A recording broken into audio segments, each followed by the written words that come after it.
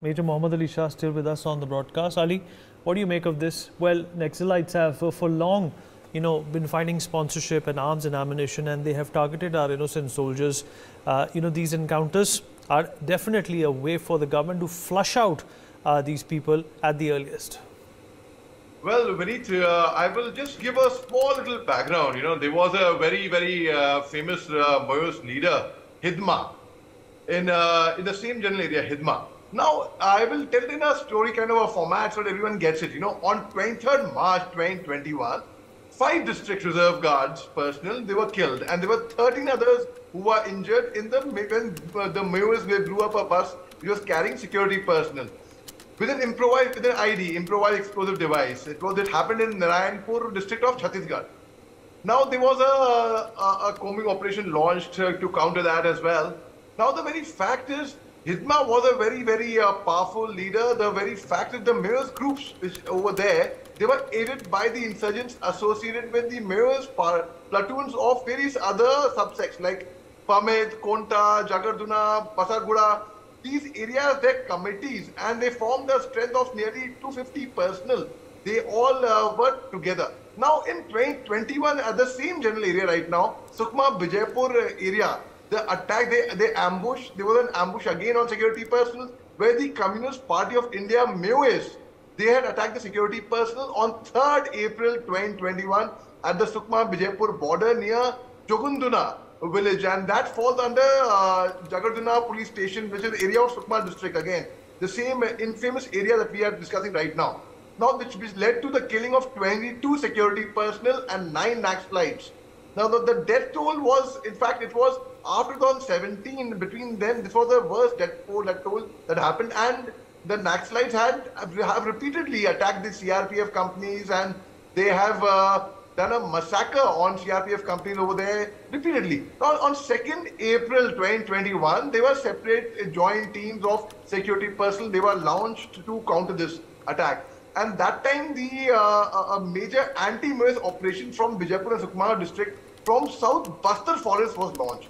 Now, this has been going on for quite a while. We've had, I had the fortune of working with the Mahindra company for a while, and they would manufacture these bulletproof vehicles to the Dantewala and such areas. Let me tell you, these Maoists get all the inputs about where we are deploying, how, what. Because of the local support over there, perhaps they had, perhaps they didn't have. But the very fact, the moment these Maoists project themselves like Robin Hood, that we are doing you good.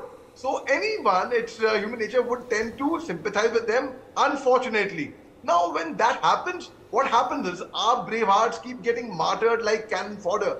Now, it has happened repeatedly. Just a few days back, again, we were reporting Maoist attack in Chhattisgarh. Now, what does the solution lie? This solution would lie in actually sitting down when we could bring in peace with Lal Denga. We could bring in peace in Mizoram. Before the Mizoram Accord was signed, I'm talking about the early 80s. Mizoram was burning at one time. There was peace in Mizoram, there was peace in Assam. Assam, Kokrajhar was a hotbed. Many of my friends, in fact, got martyred in that area. We could bring in peace after a long while in Punjab. And once that's a different thing that all this joker Amritpal Singh side off. We could manage to bring in some stability after the application of Article 370 in J&K. Manipur we could have a ceasefire with Nagaland. Manipur is burning. And now even Chhattisgarh belt.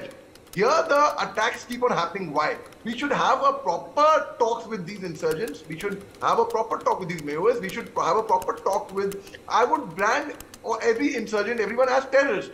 For me, everyone who is not following the law and order and disturbing the peace in that and tranquility in that state, in that particular belt, is basically a terrorist, is adding terror in that area. So now how do we counter terror? And eye for an eye will make the nation go blind. I mean, because these are own people, at the end of the day, they are Indians, the Maoists also. Without having any sympathy for them, I would say killing would not be the answer. Yes, we are most welcome. I mean, deploy any security forces, we'll kill one, 10 heads will be born. Now, the very fact is the ideology, the nip of the bud should be nipped in the bud. What the matter is, that crux should be addressed, and those talks should be, or the channel of communication should be open. Because when the channel of communication is open, I feel a lot can be brought to the table, and a lot can be sorted out. By bullets, yes, we are trained for that, and we will make no bones about laying down our lives. Or if we have to take the life of the enemy as well.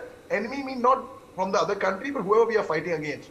But is that the solution? The solution is complex again. The solution is talks. I'm not saying peace talks. It's very easy to talk peace, but even a doctor cannot cure a patient unless he gets a pulse. Once a doctor gets a pulse, then he can prescribe, okay, I will give you antibiotics, or I will give you paracetamol, or I'll give you a syrup.